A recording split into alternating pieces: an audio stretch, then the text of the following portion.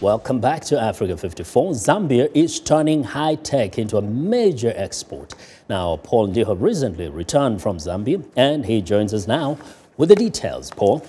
It's good to be back, Vincent. Bongohive is Zambia's technology and innovation hub, a creative and innovative space that gives young developers a platform to work and incubate new ideas and learn from each other. I recently visited the hub, and here is more. An innovations revolution is unfolding in Africa. And this year, there are many stories about young people creating new technologies and applications that are driving the continent's growth and turning around its global image. The Lusaka-based tech hub started 3 years ago, and it provides a space where young creative minds hone their skills. Bongohive founder and executive director Lukonga Lindunda says brilliant minds have never been in short supply in Zambia. We allow young people to innovate, so they come in, provide them with access to internet, to skills development as well, and also an opportunity as they're building the idea that they have access to mentors, funders, and really a network that allows them to bring their idea to life. Bongohive is behind the app that is generating a lot of buzz in Lusaka. The draft constitutional mobile application launched recently has been downloaded more than 6,000 times. Draft constitution was only available on the website as a PDF document.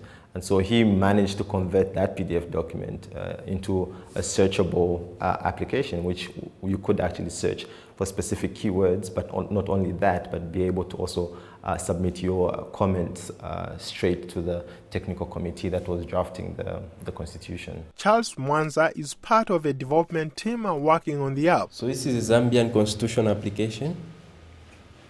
So as you can see, there is a preamble there.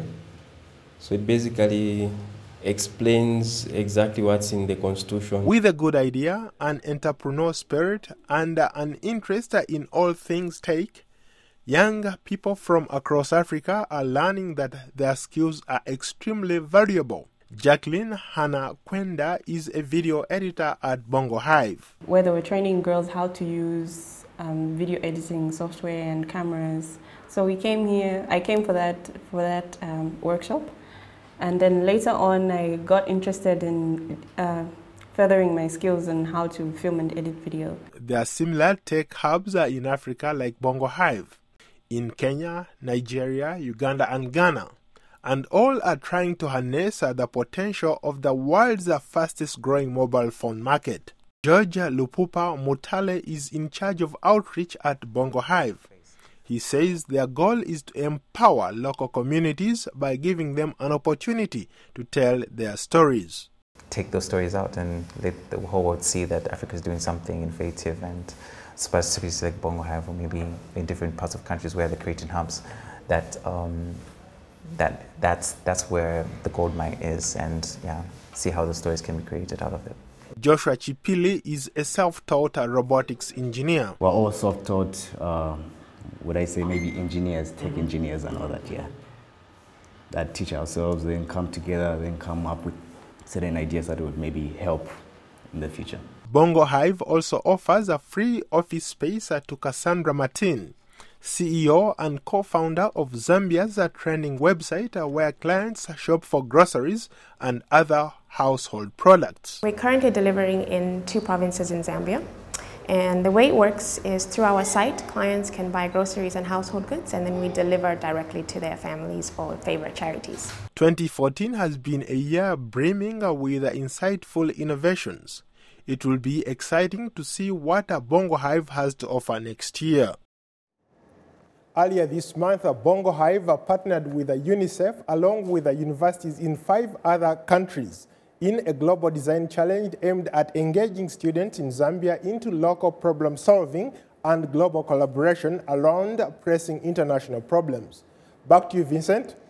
Well, Paul, very exciting, great reporting there. But it looks like despite of a country like Zambia being economically not very strong, the young people are taking the lead in high tech, and they're not allowing themselves to be stopped by anything. Well, it's twofold. I'll look at it in twofold. One, they have told themselves we can't sit back and wait for the government to create employment for us. So we have to go out there and create employment. Secondly, there is this technology revolution that is sweeping across the entire continent. Everybody wants to create something, to be part of something. Well, thank you very much, and definitely we have a lot more to expect from you, Paul. Thanks for having me, Vincent. I'll look forward to seeing you tomorrow. Great.